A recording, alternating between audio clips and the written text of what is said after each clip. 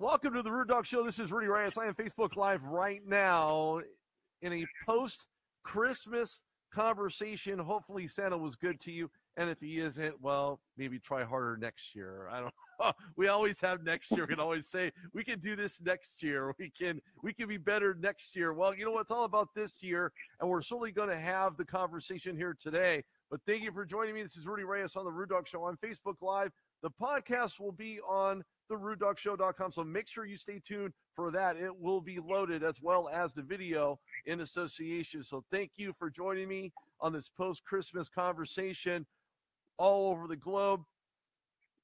We wait for another holiday, and perhaps the one we weren't really thinking of. We weren't looking forward, but we were certainly looking and reflecting on 2017 and think to ourselves, you know what, this has been a great year, but we can always do better. There's always growth. There's always ways to expand who you are to become a better individual, a better person. Of course, welcome to the show, a gentleman that knows a lot about that, and we're going to go into all the nuances. Welcome, Garrick Jones, former NFL, CFL, IFL veteran who's done a variety of things, including the current commissioner of the States Developmental Football League, the SDFL. He joins me this morning. Garrick, welcome to the show. Thank you for taking your time out in this post-Christmas interview. Hey, it's good to be here, man. How are you? I'm doing fantastic. Of course, as you can see, I'm wearing my Steelers garb because, well, the Steelers are headed to the playoffs and other teams are not. So thank you. There you go. Exactly. I appreciate it. Look, everybody, welcome Garrick Jones to the show. Is it safe to call you Garrick, or should we do the whole commissioner thing? Because I can go either way. Nah, man, you can just call me Garrick. You never know. You always have to ask. You know, is this proper? Is this proper etiquette? Are we doing the right thing here? Are we going about the right way? Anyway, so look, the bottom line is that in 2017 there were some developmental leagues that were being thrown around. Of course, you were talking about, we're talking offline a little bit about character situations, player situations, where they find themselves, the guys I've interviewed, the guys that I will continue interviewing to help give them a podium to get them to leagues just like the SDFL. So the States Developmental Football League, we're going to go into all the nuances, and not only being a former player, but you have firsthand knowledge of what it was like playing in the league format. And I need to ask you, Garrick, when we look at the States Developmental Football League, of course, there are a variety of things going on in the SDFL. But what is one of the most, based on your knowledge, based on being the commissioner, you clearly know what's going on. But what is your hope for the 2018 season moving past the combine? Well, for our platform, number one, it's about education. If I were in a position to have been educated on business while I played, I would have been in a better situation after retirement. And that's one of the things that I looked at, when I was playing. I looked at what worked and what didn't work per se. But ultimately for us in the SDFL, it's about educating the athletes and educating their family about financial literacy, investments, and teaching them how to be entrepreneurs and being a brand within a brand. So that way, if they don't make it to the NFL, they have things that they can fall back on and they can be a productive members of society afterwards. Because, football, and especially professional football, is probably the best temporary job you ever have. It's really quick. On the grand scheme of things, you have to live afterwards. And those are the things that kind of get lost in the shuffle. It's all about the bottom line, gameplay, those types of things. Each week, each weekend, week out, it's all about the game and the scheme and playing the next team, and you kind of lose the things that are really important. With the SDFL, the actual gameplay is about 30% of this deal. The rest of it is on learning and teaching. So for us, that's our mainstay. It's just free enterprise plus football equals the SDFL. So that's what we live by, man. I look at other teams, I look at other leagues, and I'll be honest with you, I've had lots of conversation with tons of athletes over my years of doing this. But more importantly, what I'm now hearing is something completely different than what I'm accustomed to listening to. You're actually taking a vested interest in not only educating them on the nuances of football, but outside of football, you're talking about having it become the best temporary job you'll ever have. I've never heard that before. Never heard anybody say that, but it hits near and dear to my heart because it's true. Right, man. Right. I mean, you know, from when we were young, we were programmed that the NFL was the end all, you know, and that's clearly not the case. Because so many guys, you know, end up going and playing, but then after they're done, they end up being broke or divorced or foreclosed on and all those different things. And I myself have been a part of that statistic.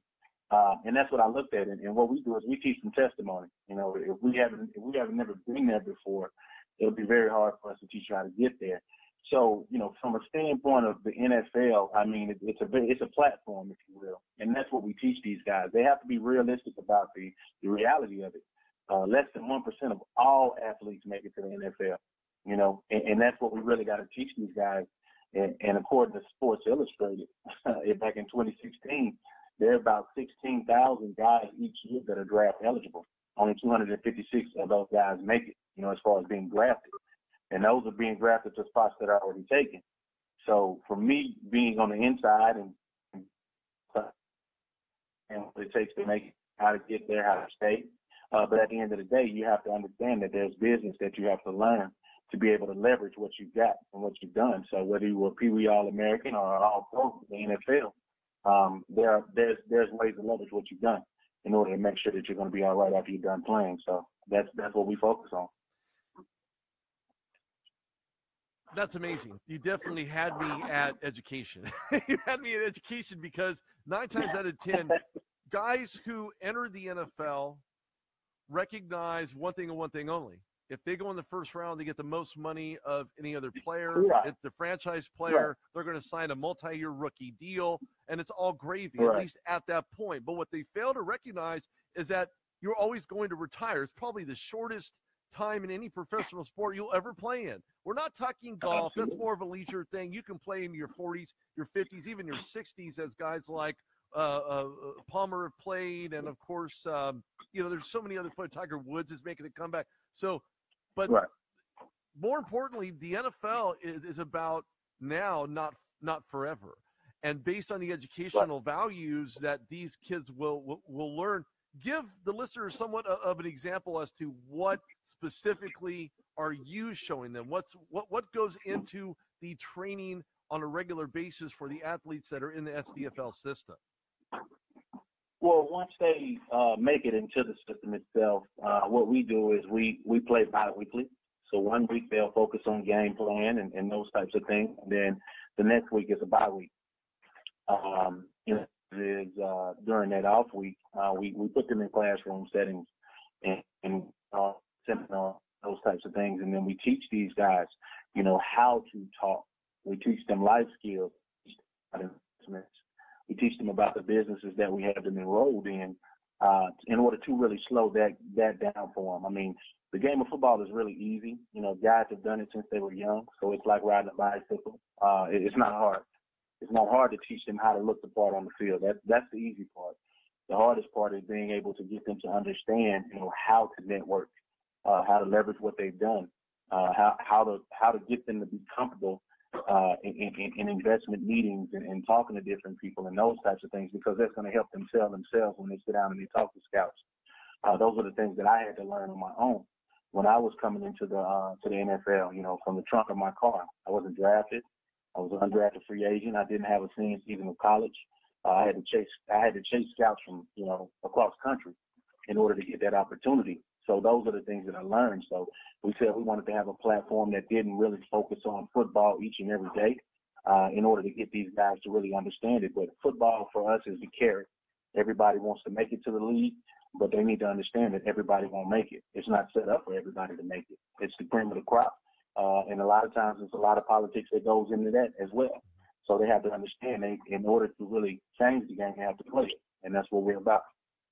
That's fantastic. You were speaking from my heart, because I've interviewed so many players who either made it or didn't make it or still trying to make it. And whether or not you go from Jackson State University, one of the smallest NCAA Division I schools, to someplace, Sequoia Woods University, where Jeff Janis happens to be from, now playing for the Packers. So Javancy Jones didn't get in playing from Jackson State, but yes, Jeff Janis from Sequoia Woods University did. So it's really not, it's a very small percentile of guys from a lower college getting into the NFL. But it's more about the impact on these individual players, athletes, and young men, because I truly believe it's an intricate part of who they are. And if they learn from guys such as yourself and all the other pieces of the puzzle there at the State's Developmental Football League, can certainly help enrich their lives moving forward in and outside of football. A lot can be made with a variety of leagues. We're talking about, obviously the WDFL, of course, the national, being a part of just a set of teams, a variety of teams within their respective communities, and how much of an impact those teams have on their communities. But I'll be honest with you, one is not like the other. And what I mean by that is how does one individual athlete, and how does he find his way through the variety of leagues, and knowing that the SDFL is the league that he can go to, because, as you know, there are tons of them out there? Well, what we do is we challenge these athletes to learn. We challenge these athletes to do the research, and it's all about consistency. A lot of times you have leagues that come and go. You have a lot of leagues that follow the blueprint of the NFL, which relies a lot on fan support as well as TV deals and those types of things in order to be around. But what the athletes themselves need to understand is, if that league is going to put you in a good position to be self-sufficient when you're done playing, that's what you really have to look at. Because a lot of times these athletes can go and be with part of a league, and, they'll have 4 or 5 championship rings and a couple of championship trophies, but at the end of the day, they still have to go to a 9-to-5. And if that's the situation, it's pretty hard to justify that. My thing is, if I can get you going in 6 months, we're going to get you to the next level if you're ready. If we can help you with that, that's the plan. But in the event that you go through the SDFL's process, the end game for us is to eventually have you in the venture capital sector of our league. And now you're making investments, you're buying real estate, and you're acquiring other leagues. So that's the ultimate goal. If your league is putting you in a position to be successful off the field, that's what we challenge these athletes to understand, that it's bigger than the game of football. They got to understand that, number one. And number two, everybody isn't equipped for this ride. Everybody doesn't meet the high requirements for what we do because of the fact that we push these athletes to be uncomfortable and learn. They have to actually understand business and be a part of it, because a lot of guys just want to show up and put a helmet on, and that doesn't work in today's society. They need to understand that this is a level tool. So everybody is able to be a part of this deal, but eventually as we grow, when the lifestyle changes happen and a lot of their teammates and friends and those things, they'll be ready for it. But that's why we're here to teach them, and we challenge these guys to be uncomfortable so they can grow. Growth is something that happens from the inside out, and we can be handed a silver spoon and not really appreciate the types of things that are given to us. But if we work hard for those things, I think athletes can really adhere to that. A lot of them, and I've spoken to former NFLers such as yourself. I've spoken to, there's so many other players that recognize how difficult it was to get into the NFL, to get to the next level. Is the NFL the end all? Right. No. What you do inside and outside of football is the end all, and who you do it for. And I think some of those keys are certainly missed. I don't know that we can have enough conversations surrounding those players that have made enough of a social impact in their respective communities, regardless of what team. I mean, so what if they're born in Atlanta, Georgia, but yet they play for the Eagles? It doesn't really matter. You're playing in the area, you're playing for the city, you're playing for the fans. So it's really about giving back to your respective communities and be able to make a social impact and to be part of something much bigger than themselves. And I think that that's something that can really be adhered to, that NFL teams as well as coaches and players could really learn from, listen to, and absorb, and really apply to their lives. Right. Well, you got to look at it. with the NFL, the majority of what goes on is about the bottom line. And a lot of times what happens is players get lost in this shuffle because they become a part of that system. And it's a good deal for guys to be able to make it there and be able to take care of their families and those types of things. But there has to be something in place for those guys once they get there. Because when I came up, I didn't know anything about investment. When my grandmother and grandfather, when they passed, they didn't leave us anything. All we learned about was working hard and doing what we had to do to provide for the family. So we looked at it and said, hey, look, if we have this many guys each year that are coming out, we have a built-in volume system. And in order to really change the face of this deal, we have to educate. We have to put people in positions to be in business for themselves. And just utilizing this God-given ability to play football or whatever the situation may be. But just put them in position to win. And then through that, what happens is the league itself wins. So we have close to 25 different ways that we're able to generate revenue outside of ticket sales and concessions and merchandising and parking. Like a lot of other leagues, they look at it, they don't really forecast for non-fan support. When it comes down to the fans, you know, they want to see football, but they want to see NFL caliber football. And when you're talking about developmental situations, those guys aren't just there this year. So what we do is we set it up in such a way to where we will be able to operate in the black each and every year. We're not under anybody's time frame, anybody's gun. We've done this thing since 2012. So we beta tested each sector to make sure that when we came out the gate, that we were going to be successful, but not only from a league standpoint, from everybody being a part of the league. And this is from the tip top down to the groundskeepers. Even the fans get the opportunity to be a part of the profit sharing and all those different things. So, and it's all about education. Once we teach people how to be successful and how to be in business for themselves and how to make money, it's just better for everybody. So our deal is we're teaching people how to become check writers instead of check takers. And that's what it's all about. Again, you're speaking right from my heart. Something that I'm serious here. I've done this for years already. Right. I've done this for years, and what I'd like to see, all these developmental, whether it's the NFL or anything else, really take a hold onto is to recognize that the investment they can make with the individual player, not only from a physical standpoint, from a personal standpoint as well. I've been an advocate for again years. I hate to repeat myself here, but for years to help the NFL help players. I say help them, I mean help them from a personal standpoint. There's so much attention paid to the head coaches and the coaching staff, and that's great and wonderful. But from a personal standpoint, from a growth standpoint, from a conversational team, how to become sustainable, because the league is not going to keep you forever. You're not going to stay in forever. There is an end to a beginning. Right. There is an end game, and that's the reality of it. Yeah, I have yet to see anybody leave the NFL on their own terms, no matter how long they stay. You know, the way it's set up is once you get there, you won't be out of the door. You know, case in point with my career, each and every week I was fighting for my spot. I wasn't a marquee player, but I was there for a reason. So every day they were bringing guys in that I had to send home, and that's the mentality that I had to have.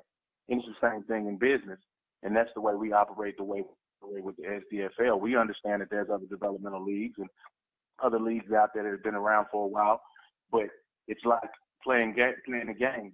You know, if I'm worried about somebody getting our playbook, you know, ultimately they have to stop us. And that's what it is. That's what it's all about, understanding that, you know, we're in this thing and being completely transparent in this thing to help these players get to a point to where not only professionally, but personally, they're in a good spot. I mean, we have programs geared for the family as well as the spouses through the leading ladies of the SDFL that my wife created. So that way, from a holistic standpoint, we're touching everybody. And everybody's able to learn business and learn how to be productive members of society. So like I say, you know, football for us is about 30% of this deal. Now, there's going to be some good games. There's going to be a lot of guys that are going to be seen. Even with the gameplay that we have now, we have 2 teams per state, and those teams play each other 8 times. Each time they play each other, they're going to play different positions as far as the players themselves, because we're going to challenge them to be uncomfortable. We need to be able to expose the strengths as well as the weaknesses or the limiters in their game, because In order to go to the NFL, if you're not drafted at a particular position, you had better play every position you can because you want to show your value. And that's what a lot of people don't understand about it if they've never been there before. And that's what we do. So like I say, we teach from testimony, and our job is to get these guys and put them in the best position, doing the right things at the right time to have as much success as possible. And that's on and off the field. So that's what it's all about, man. Yeah, you're preaching to the choir, man. Like I said, this is something that I really love. I've interviewed so many players, and more often than not, I try to give them some type of conversation before we ever record the interview. In that, look, this is something that you need to hold on to. Educate yourself in the ways of the NFL. Educate yourself in the ways of what it takes to not only be a good person, good player, good athlete, but to feel the greatness collectively from all of those things, to fulfill yourself in such a way that football simply alone just cannot do.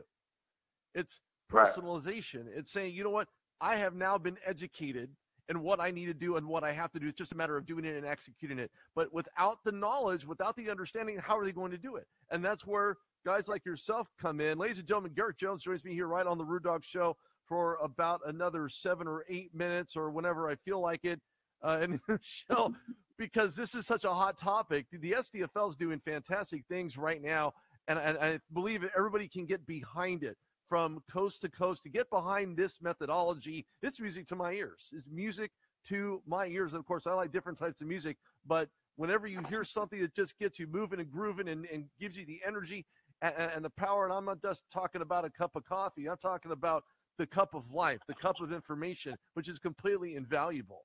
And Garrick Jones definitely gives that. He brings that and gives that freely to anybody who's willing to join the ranks to really become a part of something bigger than just themselves. Garrick, let's kind of take a little step back here, because we always have to have fundamental building blocks as a staple of any organized team sport.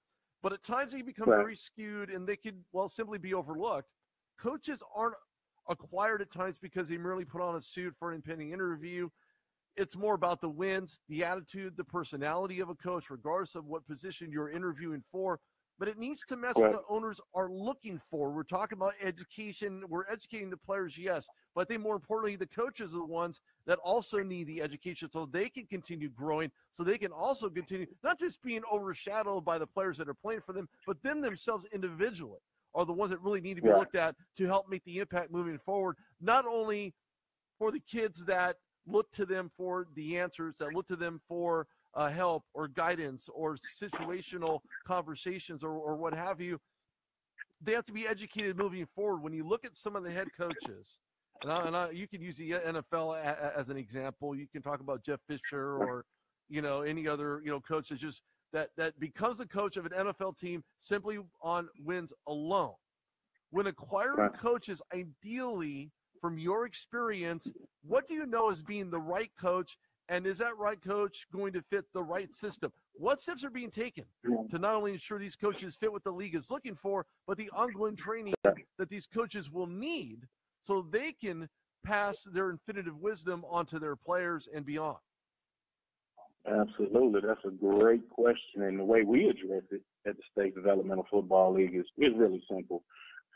We have partnered with a company by the name of Equilibria, in which our coaches, our staff, all of our players will have the opportunity to take a personality diversity indicator test.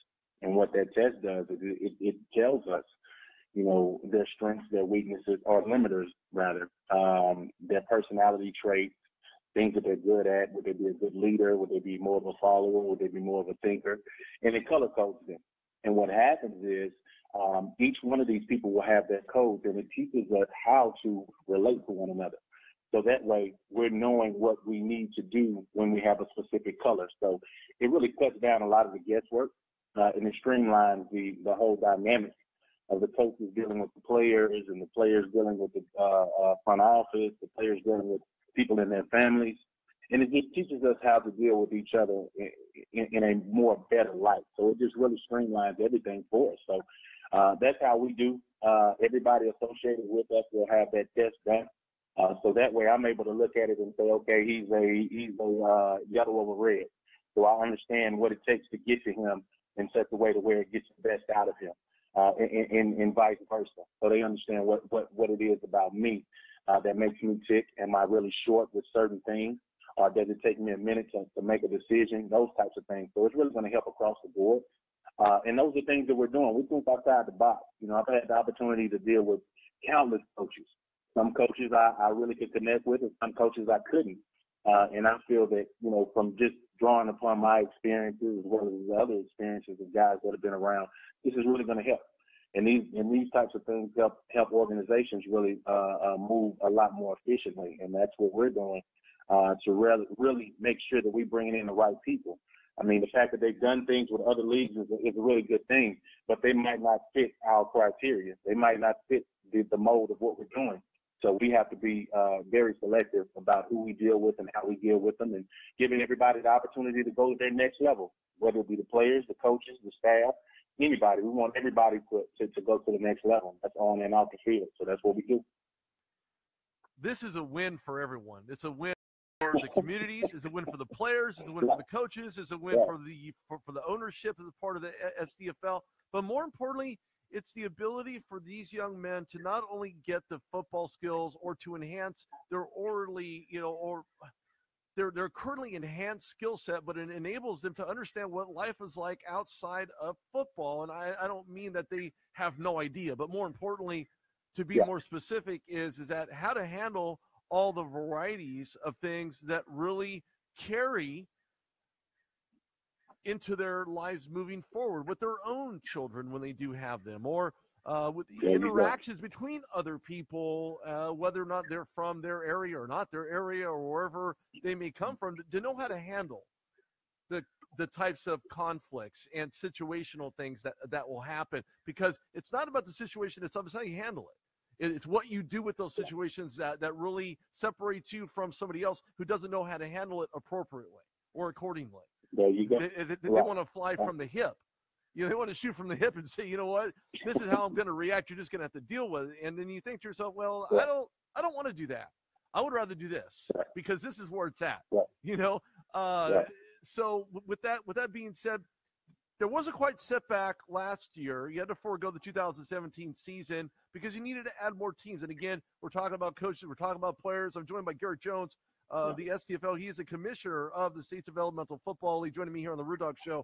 But when we talk about the platform and moving forward to really put together a very solid, strong, outreaching 2018 campaign, what steps are being taken to help the 2018 season, because you have the combine coming up in January, an opportunity for you to not only evaluate the players and the coaches, but to help make sure that all the building blocks are in position to help the campaign become a success in 2018? Well, the main for there again, the education of our process, people to understand what we do. Everybody comes with their preconceived notions about to be how it's supposed to be, from their vantage point, from other leagues that they've dealt with, and that's pretty much all they know. So what we have to do is we have to educate them on what we're doing and how we go about doing it on a daily basis. So it's really the SDFL process. So that's why we've taken our time with it. That's why we put it together. Our whole